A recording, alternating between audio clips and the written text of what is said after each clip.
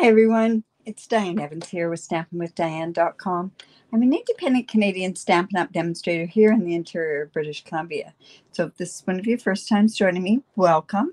Remember that if you're joining me through YouTube, subscribe just down below here. And if you're on my Facebook group, you just need to give StreamYard permission. This is all part of a live presentation. So because it is live, I will be talking with different people as they join me. But in any event, it's Technique Tuesday. How did they do that? And honestly, this one is one that I actually had and I really wanted to do for, and I got a tickle in my throat. This is one that I wanted to do before Christmas, and I had a certain stamp set and embossing folder thought of, but it just didn't happen because of all the issues that I was having with my Zoom. In any event, let's go on down to my desktop here. This way it'll give me a chance to have a bit of a drink. Oh my goodness. Hi, Pam and Kay and Cynthia. Hi, Anna and Lila and Dolly. Felicia, Judy. I tell you guys, I really do appreciate you coming on here. So this is technique number 87. So this will be posted tomorrow with the picture and everything else. It'll be posted on my Facebook group. The link to my group is down below if you're watching me through YouTube. That's really good, Cynthia. Cynthia is saying that she's been addicted to the dogwood freeze celebration. I've got it. I haven't used it yet. But in any event, let's go back to this one. So we're going to be embossing on acetate, and it really does have a bit of a technique to it. But I think I'm added something to it so that it shows up better, because it honestly doesn't show up how I thought it was going to show up. So I've added a lot of different things that I'm actually doing to this particular one. You can use this acetate or window sheets that you find in the photopolymer stamp sets. There's a thicker one. This is like our window sheets. You might have, this one's a little bit harder, but it still can work. There's one part of the process that just makes it a tiny bit harder. Or there's a thinner acetate that comes in on top of all these stamps. So if you're like an awful lot of people where they don't throw their acetate out, then that's fine. You can use either. I don't put my stamps on the inside here until I use them. I don't know. It's just something silly that I do. So, but I've got acetate, and we're going to use the acetate. And you need to use a 3D embossing folder. And of course, I'm using these layered flowers again.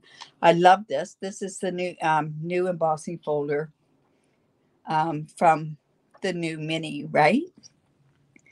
Hi, Marge. And hello, Laura. All right. So I'm going to show you this. Now, your scoreboard, if you have a scoreboard, is going to be your friend with this particular thing that I'm going to show you how to do. But you can also use your paper trimmer, but I strongly suggest that you use the stylus from there, because you need a better crease with it, because it's the acetate that you're working with. So let me go ahead and let's get started on this. Now, what you're going to need, like I say, is that piece of acetate.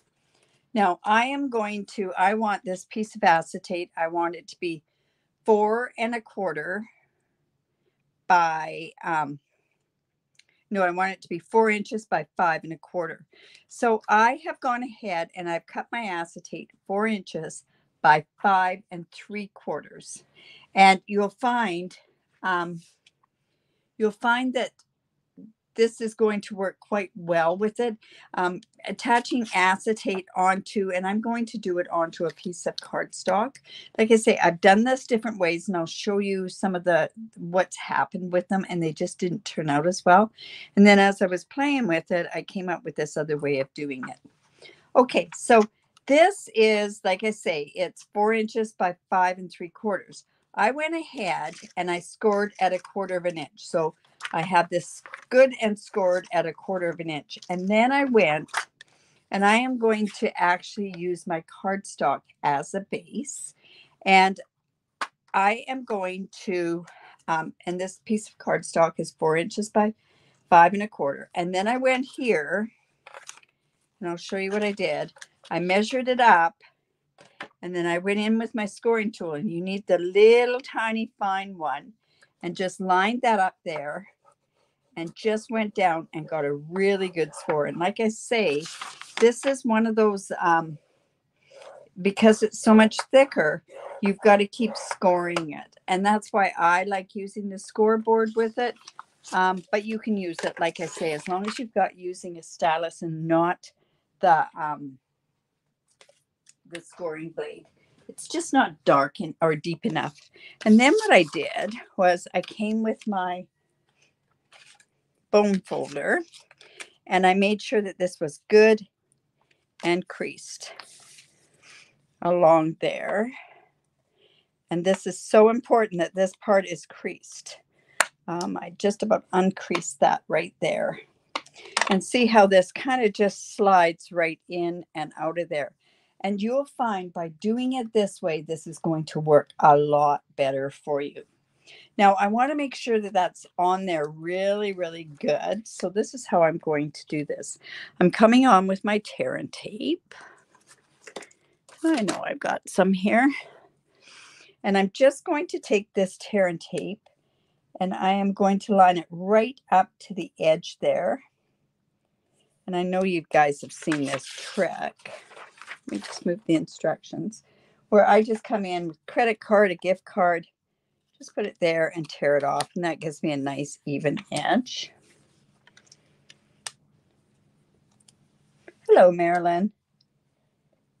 Yes, this is such a nice deep one. And hello, Rabina.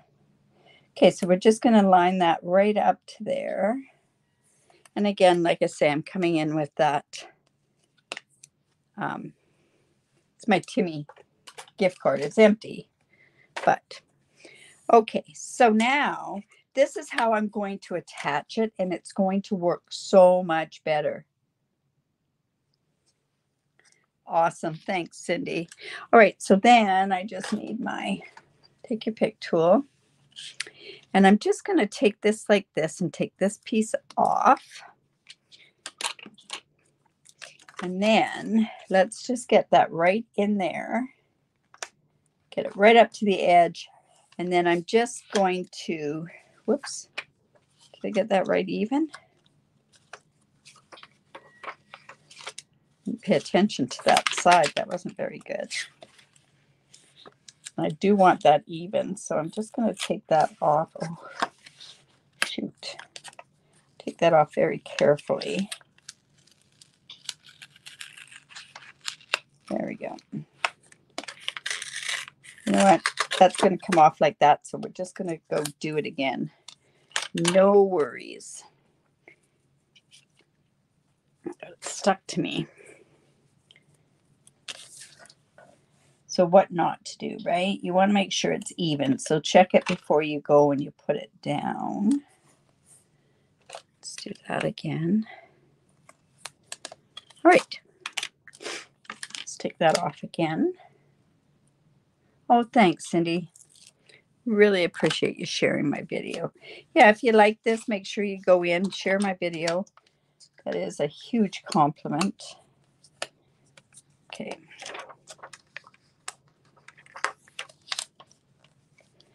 All right. So again, I'm going to come in and I'm just going to slide that right in there, and I'm going to make sure it's even on both sides. Just like that. Pull that down, and then we're just going to use that just like that. And see, by doing it onto your cardstock here, you're going to see that it's going to show up a lot more. Then on this part here, I'm just going to take this off. This is probably the hardest part of this whole technique, by getting it in there.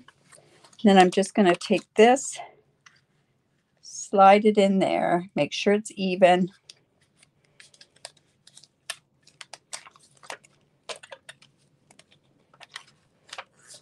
I did that again.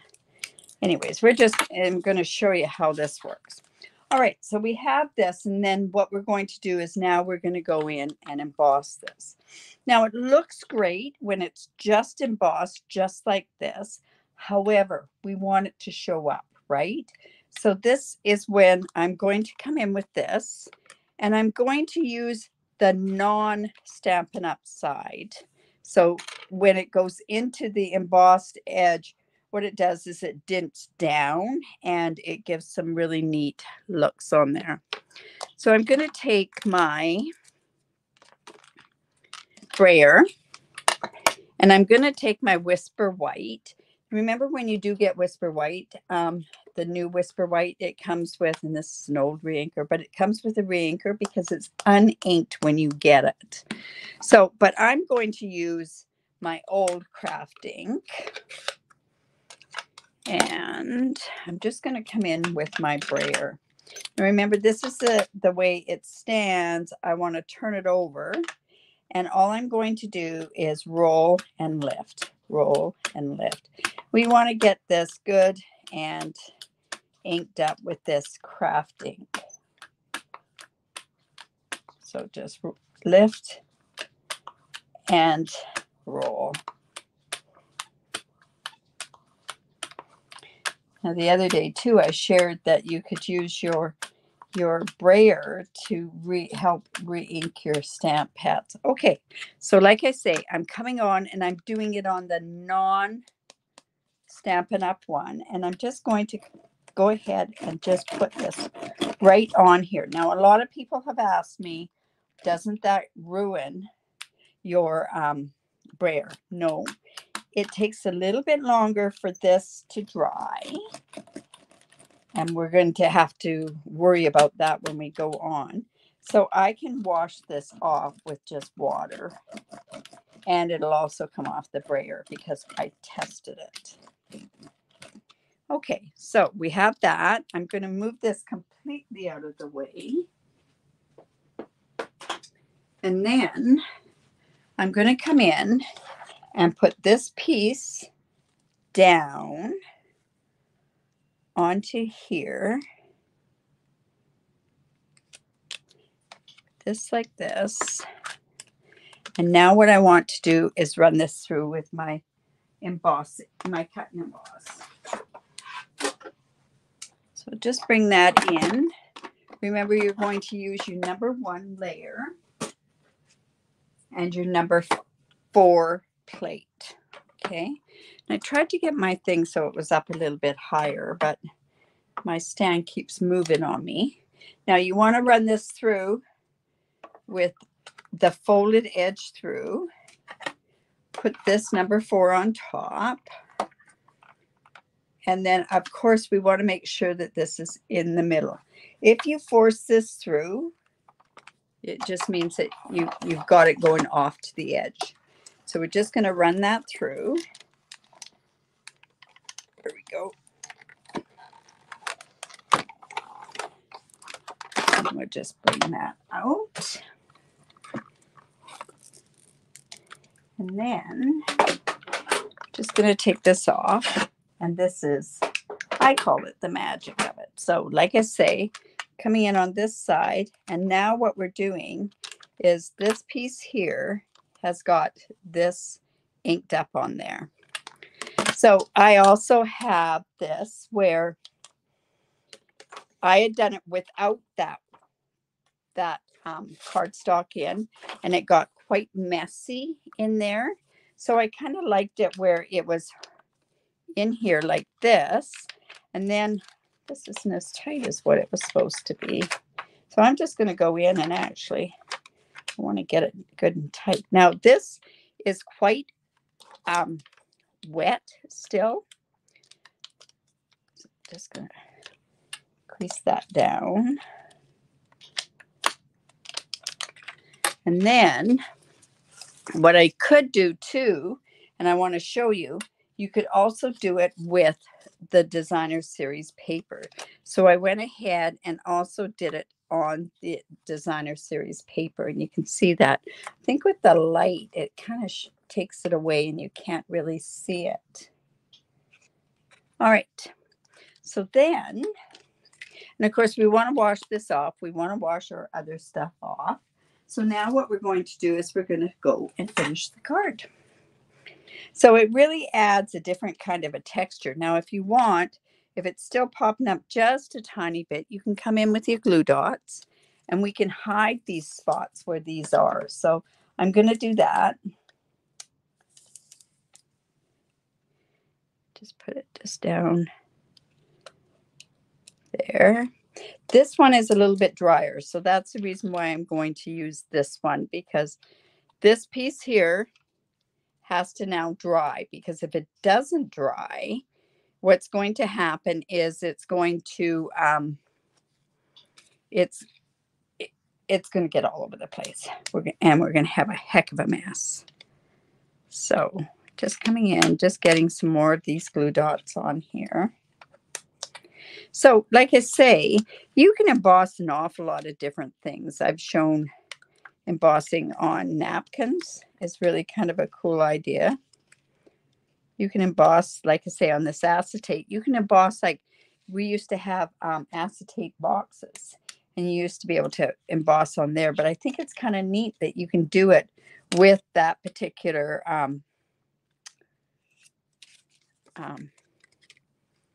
that you can emboss it with the ink on there, which you could do normally. All right, so I have a piece of just basic white. It happens to be 5.5 by 11, scored at 4 1/4. This basic white, because it's a card base, I use the thick basic white. And we're just going to put that like that. And then we're going to attach this right onto the front here. Now, I could have gone a bigger border, but I didn't. And then I'm going to also go and I'm going to use the tear and tape on these pieces as well.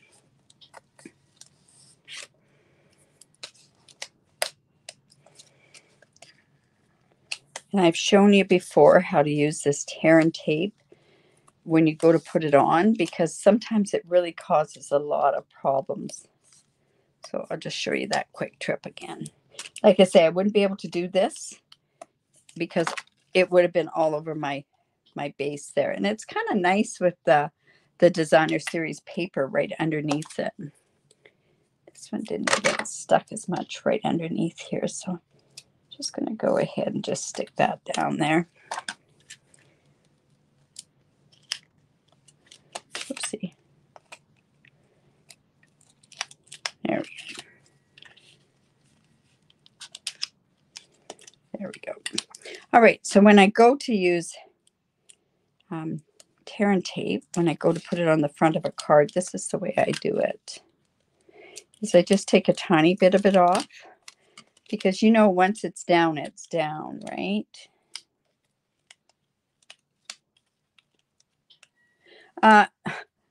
Cindy, you asked me how I come up with these ideas. Honestly, I might have seen something that I liked before. I did a card years ago using a window sheet and white craft ink, and I did embossing with snowflakes on it. But I really wanted to show how to do ones. A lot of times they're ones that I had done years and years and years ago. So we're going to put this on here. Just like there. Whoops. See what I mean? You don't want it on there completely because we want to get that centered. It is getting more difficult to come up with different techniques. And the reason being for that, see, I'm just going to tear this piece off there. Tear this piece off here. Do this off. And then this one off as well. And then we've got that, so it's on there. Awesome, Lala. Watch it later, you bet. Okay, then, like I say, the card is not really the part that we're going to worry about. I had lost my postage dies, and I borrowed these from Laura, so thank you very much. And I'm going to use, they go along with this stamp set. So I wanted to use I'm going to use Gorgeous Grape on there. And the expression I wanted was, "You're simply marvelous." Now I can't find, it's not in there. And then I thought I also had one already stamped. I might have one. Well, I can't find the stamp. Surprise, surprise. So I actually had done this before. So I want to put that on there. This is quite a shiny card, so we might want to tone it down a little bit. I'm not sure. So what I have here is I have a bunch of different die cuts. Oh my goodness. How can you lose something like that? There they are. I have a bunch of die cuts that I did cut from the lavender. And, you know, somebody went and said to me, "Oh, you're mixing different flowers with your perennial, your lavender." I don't know about you, but my garden doesn't have just one lot of flowers in different spots. Mine are all over the place. So I'm sorry to disappoint in that aspect. So, all right, this is a leaf, but I wanted some white in there as well. So I'm going to kind of put this over behind here, and we're going to just build up this garden. And I'm going to call it a garden because that's what I'm doing. So what I'm going to do is I am going to stick a dimensional on this side and one on that side, and then I can stick all those other ones down on there. Oh, how to ink the pad. I can definitely show you that. I can definitely show that to you. No, Lorraine, my dies have not shown up. Now, another thing that you got to remember, this is quite a slippery surface. So using glue, it could slip. So I use, like I say, tear and tape on there. Dimensionals are going to work. I'm going to use some glue dots on here as well. So we're going to use a mixture of things except for the glue. Yeah, no, my postage dies haven't shown up yet. They will. I just ordered another set yesterday, but I borrowed these. So, all right, so let's just go ahead, put that there. We've got some of these ones. And I cut this out of the same designer series paper. And we're going to give it a haircut after. Yeah, I thought it was kind of nice. And it's a different way to use your embossing folders, right? So like I say, we're going to build our garden up. Oh my goodness, where my lavender grows, it's with everything. Lavender keeps, I think it keeps the mosquitoes away. So I've got some by my patio, and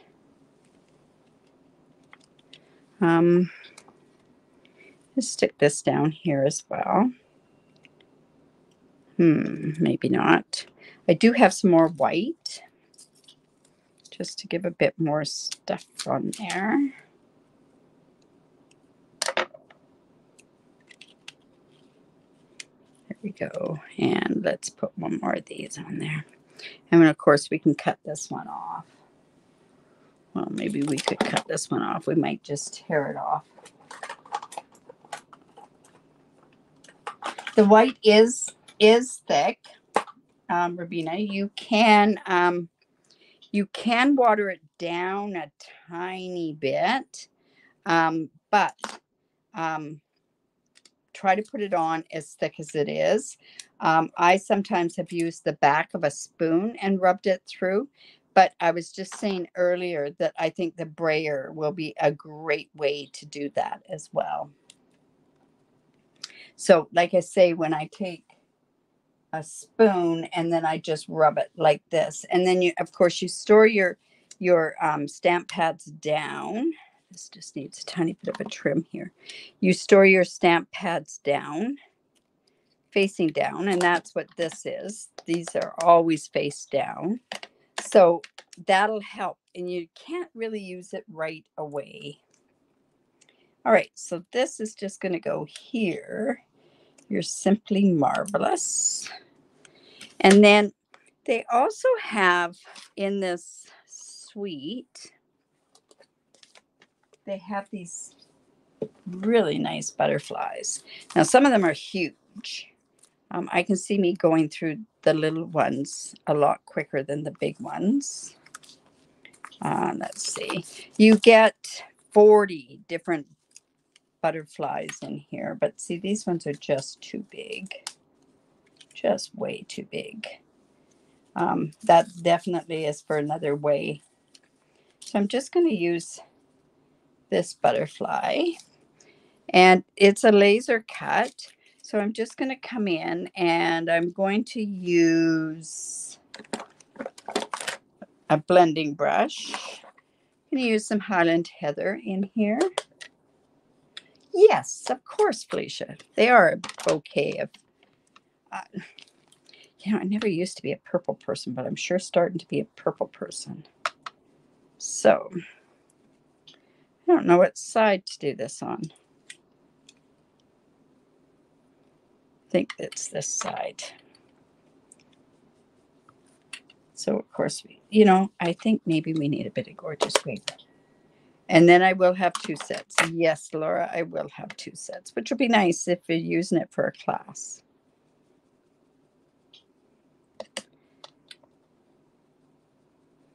There we go, just like that. That can go right there. Let's do that. And you know what? I am going to come and just clean this part off of here. And like I say, I use my stamping mist. I have an old bottle. I'm really bad. And then I just keep pouring it into the other one. But Stampin' Mist right on your mat works great. And it dries so quickly too. All right, let's get this on there. Oh, you know what? I think I need some glue dots over here. So let's come with some glue dots. I say, when you do it with this embossing, you do not see these glue dots behind there. There. All right, so let's go and put that. So we're going to glue dot that one too. Boy, I could go through a lot of glue dots. Just squishing it up, put it on the body part. Just like that. So we'll just, thank you. A lot of people, Rabina, use their bone folder to do it too. I don't. Just go ahead and just try doing it again, and you'll be surprised at probably how well it'll work. All right, I've got a bunch of these. There's like, I think this is Highland Heather. This is Blackberry Bliss. It also goes really good with Moody Mauve. And I think I'll put the Highland Heather ones on here. And I was even going to, oh, you're not even going to see those. I was even going to put a ribbon on here, but I don't think it needs it. You know what? I'm going to put this here. I'm going to switch this up down here. I'm going to just let me put that like that. So I'm just going to put this here.